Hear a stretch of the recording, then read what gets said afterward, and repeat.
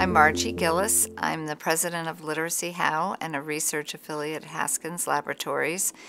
And in both roles, I've been working with teachers doing professional development on the application of reading research, taking the most current reading research methods on how children learn to read, what the best interventions and classroom instructional practices are, so that we know that it's based on evidence, and we mentor teachers in their classrooms so that they can learn how to apply those strategies and those methods with their own students. Dyslexia is misunderstood in schools, I think, for a variety of reasons. I think there's still a lack of awareness about what it is, and maybe a lack of consensus about what it is. There's a Roper poll that's been conducted, I think, every 10 years, and it looks at the general public's awareness of different issues. And while it's improved in terms of what people understand about dyslexia and learning disabilities, there's still a lot of misconception. So there's still a lot of people that think dyslexia means you see things backwards. It's all about reversing letters and numbers, so it's a visual perceptual problem. So there's a lack of understanding, even though the research has been around for at least 40 years. And it's also a budgetary issue, because if you identify dyslexia and we hold schools accountable for working with dyslexics using a specific methodology, it means that they have to spend money training people to use the specific evidence-based practices, and that's costly. So even though it's more costly to solve the problem later, and we all know that it costs the country billions and trillions of dollars in so many respects, but it's really, I think, first a lack of awareness, and second, a budgetary issue. A child with dyslexia needs, from an educational point of view, needs a great teacher, needs the most skilled teacher, needs a teacher that has empathy, because a child with dyslexia has to work really, really hard to learn the academic skills that are so essential for success in school. So empathy, but also a great deal of knowledge, because as Louisa Moat said, teaching reading is rocket science. It's not easy to teach, especially struggling readers, to read. You have to have a great deal of knowledge about the language foundations of reading, and you have to know the research, know what works for which children in what amounts or dosages. So teachers have to be incredibly skilled. They have to be willing to try lots of things, because one size doesn't fit all, even with dyslexic children. Equally important, a teacher has to find the dyslexic child's strengths and talents, because if they're working really, really hard all day long to learn the academic skills, they have to be able to have time to, enjoy school. So they have to find their talents, and they all have great talents. That can be challenging because there's only so many hours in the day, there are so many resources schools have available, and unfortunately a lot of the programs that dyslexic children shine in have been cut from schools.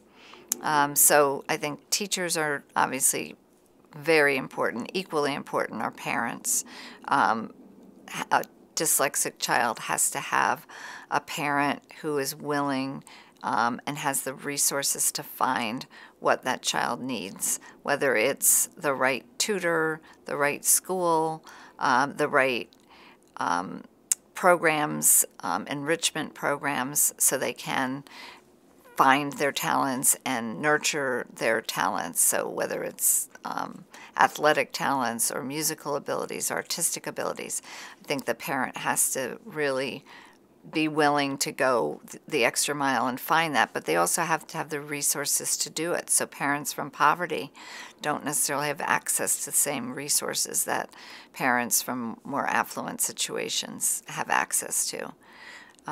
So parent advocacy is really important. Also having even a greater network for the child beyond the parent, because these children burn their parents out, and not for any reason other than the fact that they struggle. So having a grandparent that understands them, or some other advocate in their life that the parent, when they get tired, they can say, Grandma, can you take my son for the night or the weekend or what have you.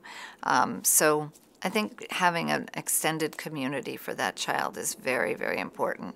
And then ultimately, as a child becomes more aware of his or her strengths and weaknesses, having a community for that child to become part of, so that they feel like they belong and they don't feel singled out or isolated. The advice that parents need so that they can be the best advocate for their child in a school without feeling that they're going to get some backlash from the administrators or from the teachers, because they're being that squeaky wheel that's saying, my child needs this, that, and the other thing. I think that the best advice I can give is that you walk into any room or classroom or discussion about your child and start the conversation by saying, I'm here because my child is the most important person in my life, and you're probably parents too, so you know how important it is that we, all do what's right on behalf of this child, just like we would want to do the same for your child. And to just assume that that's everyone's kind of philosophy there. So get it right out on the table. I'm here for my child. And this is not about blaming anyone or saying you're not doing your job, but rather for me as a parent to know that I'm going to try to get the best services for my child. And I think if you go into the conversation with a collaborative attitude, saying that I want to be a part of this team, I'm representing my child, and I've seen parents do this. I've been part of these teams, and it's so effective, where the parent comes in to the meeting, and a lot of times the people sitting around the table haven't even met this child. So the parent puts the child on the table, literally, has a portfolio, so that the child's full 8.5 by 11 picture of the child on the front of the portfolio. In case you haven't met my child, this is Eric. And Eric is a great kid. Let me tell you a little bit about him, so that everyone kind of gets a feeling, a flavor of that child, and just tells a story so that it puts the child front and center in the room. And then hopefully it takes the egos out of the equation, so that when you're in a room, it's very intimidating. I have two children who've had difficulties learning, and they're grown now, but I can remember, even as a professional with a good bit of knowledge and understanding, feeling so intimidated by this group of people who had another agenda. It wasn't about necessarily my child.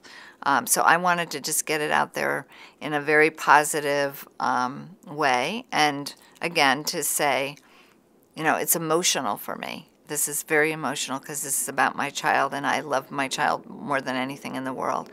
So really trying to build a team. That's the other thing I would say to parents, is build a team. Don't ever go into a situation where it could be contentious alone. You should always have somebody with you, whether it's your spouse, your sister, your brother, your best friend, whoever it may be, that's going to give you strength. Because when you're in that moment, it's so emotional. And as much as you would hope that the people sitting around the table are there for your child, they're not always there for your child, sadly. They're there and somebody's told them, look, you're not giving in, we're not giving these services, whatever it may be. It comes down to dollars and cents oftentimes. So when you're being, you know, when you get emotional and you're breaking down as a parent because you feel so upset, and you could be angry, you could be sad, you could be whatever the emotion is. You're not thinking straight. You need that other person that's going to sit by you and hold your hand or put their arm around you and give you strength so that you can be there, shoring up the energy that and the wherewithal to fight the fight. But always keeping it positive as much as you can. And I think building that team is really important. Finding one person in the school who believes in your child and making sure that one person is always there. You know, you're bringing your resources from the outside, your advocates, but you need somebody on the inside. So if you can, and I told my children that too, like find that person in the school. I don't care if it's the custodian, it's the secretary, it's the paraprofessional, whoever it may be, that's your go-to person. If you're feeling overwhelmed during the course of the day, you know that you can go see Mrs. Jones and she's going to give you a hug or whatever it may be. And then I would say eventually when you formed a relationship with her or him, they could come to the table as well in this process of getting the services for your child. Literacy is so important. I don't think you can function in this world without being, or at least not function well or easily without literacy. And while we have technology that has helped the situation immensely, so you might not have to read a textbook necessarily. You can listen to a textbook. You can listen to a book on tape, so you can get it in other ways. But there's still times in life where you have to read things. And interesting, today we were at a conference, and Philip Schultz, who's award-winning, actually Pulitzer Prize-winning poet, very dyslexic, was telling me that he gets really upset or nervous when he travels because he can't read the signs in airports very well, and he can't find his gate, and he can't navigate. So what happens a lot of times for individuals with dyslexia is they may have learned to read well enough, but when they get in situations where it's a stressful situation, then they just like freeze. And so you gotta have literacy skills. Reading the medicine bottle. I mean, there's just certain things that, how do you not have those skills to succeed? Even doing texting or emailing or communication, they're so critically important. And without it, I feel like we're not competing in the world. We're not competing in the global, economy. Our stature as a nation has dropped over the years because literacy levels have not stayed current with other countries.